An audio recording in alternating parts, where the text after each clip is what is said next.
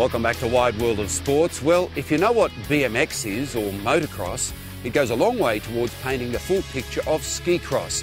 And it's a sport making its Olympic debut here in Vancouver next year, right below us here on this mountain.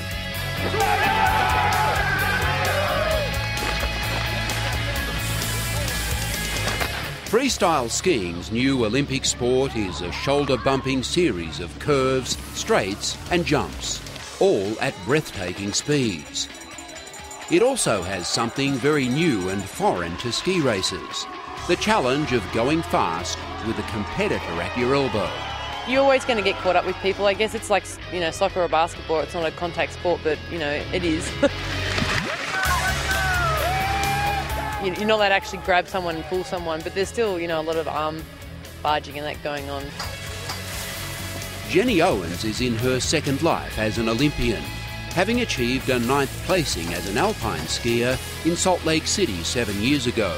It took me a good couple of comps to get used to that, and, when you're kind of catching someone, you generally kind of sat on the back of their skis and you didn't have the concept to ski around them.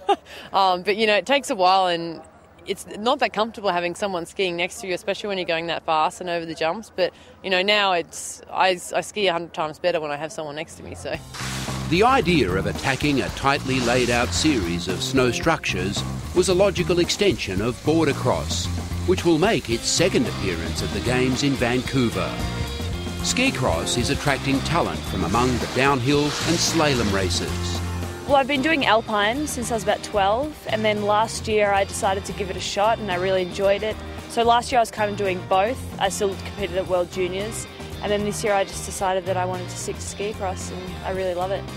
Katya Crema has the talent, but not yet the experience.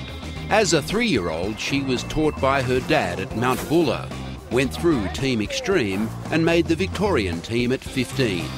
Coming from alpine, you learn how to be a great skier and how to be fast, but it's not until you get into the competitive environment in ski cross that it's totally different. Having someone next to you, and also having someone next to you when you're soaring 30 metres through the air, it's different.